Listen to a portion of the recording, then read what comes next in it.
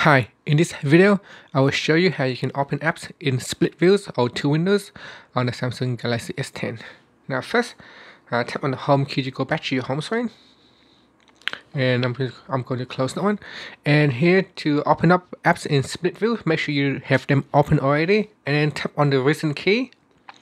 And in here, just simply tap on the top here. And then tap on open in split view or open in split screen view. And next, we have to choose another app to open.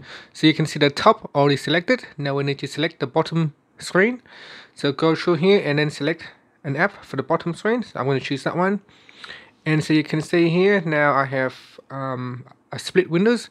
So you can drag this bar to go up and down. And in here you can see I can search for something.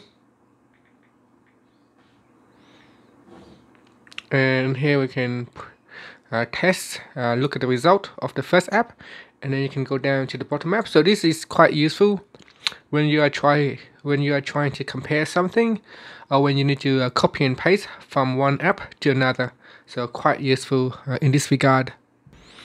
Now to close the split view, you can simply drag the split bar up all the way to the top, all the way to the bottom, or you can simply just tap on the home key to close it. And that's it.